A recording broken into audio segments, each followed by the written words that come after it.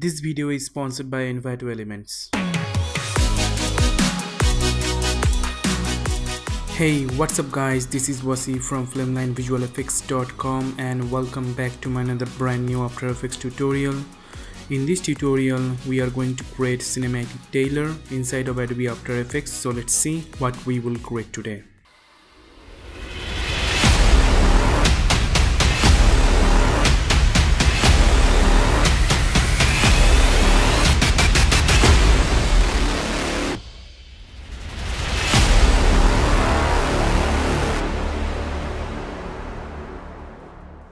If you want more tutorials like this, then please hit the like button and subscribe to my channel.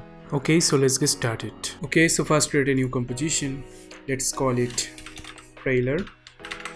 And I'm going with 1920 1080p, frame rate 24 and duration 4 seconds long. Then click on OK.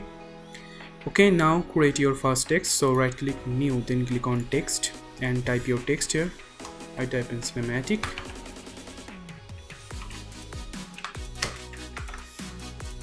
Now select this text layer, then press Ctrl+D and then type your second text. Now make it a little bit bigger.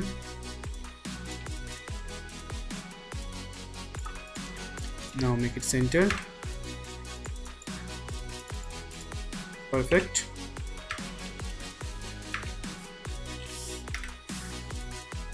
Now select these two text layer, then press P. Now go to end of this composition, then set a keyframe on position, then go to beginning of this composition. Now change the position to something like this.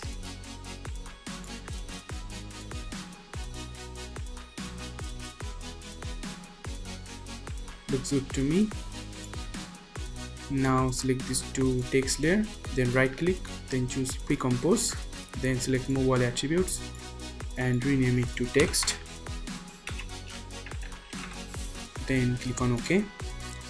Now simply right click, then go to layer style, then click on gradient overlay.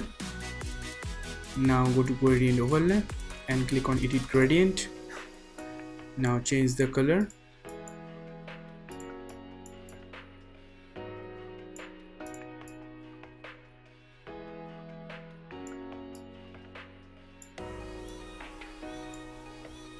Now click on OK.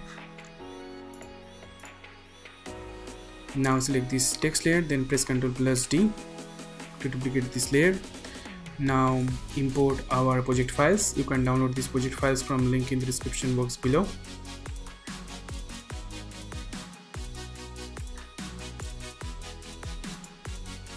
Okay, now select this wall texture, then place it into this timeline. Now make it smaller. Now simply select this layer, then change the layer track matte to Luma matte. Now press T on your keyboard and opacity set it 82. Now select this text layer, then press Ctrl+D. Now turn on visibility, then go to toolbar and select rectangle tool, then create a shape something like this and then press F and feather amount set it 65. Now change the layer mode to add and then go to effect and preset window and search for Gaussian blur and apply onto this layer and blurriness set it 12. Then press T and opacity set it 80.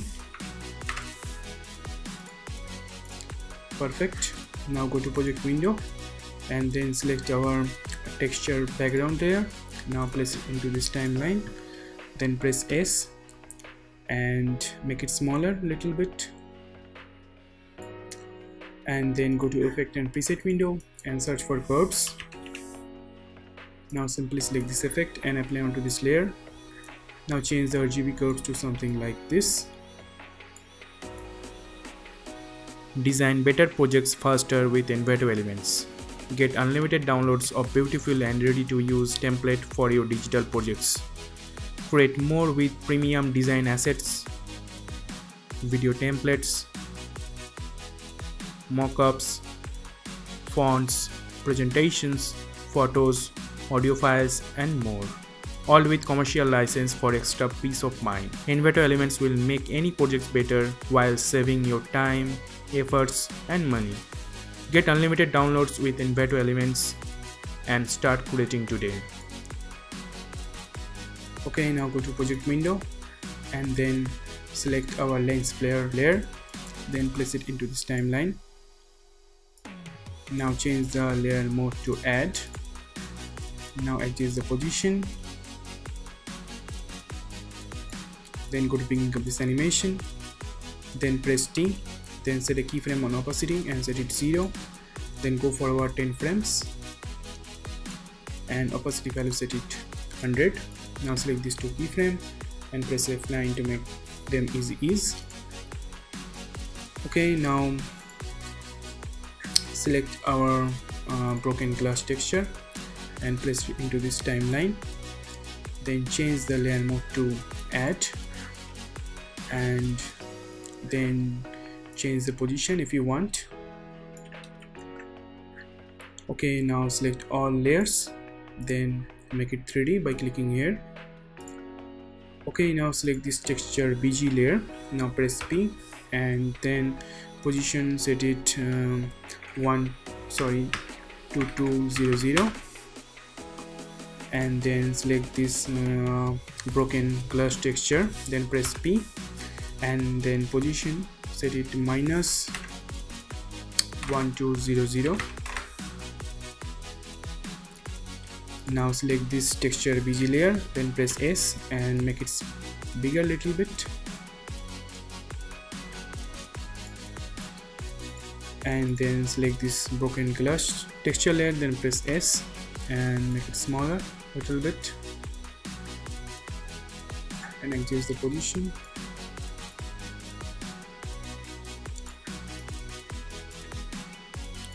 Perfect. Okay, now create a new adjustment layer. So right click new, then click on adjustment layer, then go to effect and preset window and search for sharpen. Now apply onto this layer and sharpen amount set it 20. Okay, now create a camera. So right click new, then click on camera, then hit OK, then go to end of this animation, then press P, then set a keyframe and then go to beginning of this animation, then increase the Z value, something like this. Now select these two keyframes, then press F9, then open graph editor and then simply change the graph curve to something like this.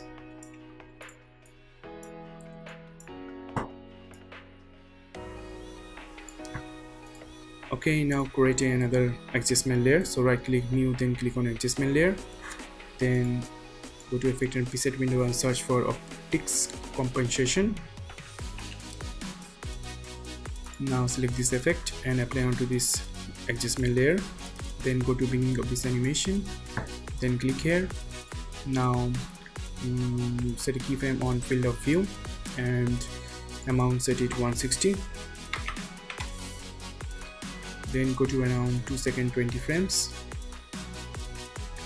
and then amount set it 0, then press U and then select two keyframes, then press F9, then open graph editor and then simply change the graph curve to something like this.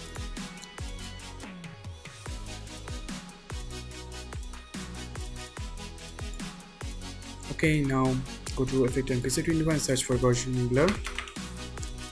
Now simply select this effect and apply onto this adjustment layer, then go to beginning of this animation and then set a keyframe on blurriness and set it 80, then go forward 10 frames and then blurriness set it 0,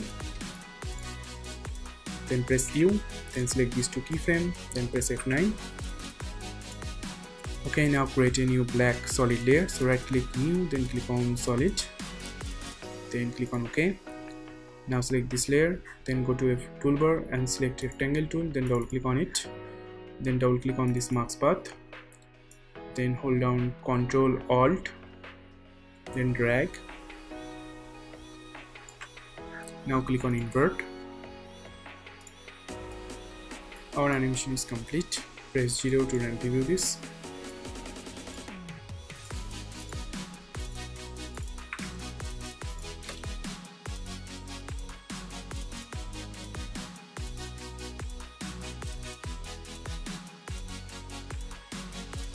That's how I made the whole trailer. Thank you very much for watching this tutorial. Have a nice day. I will see you in the next video. Till then, peace out.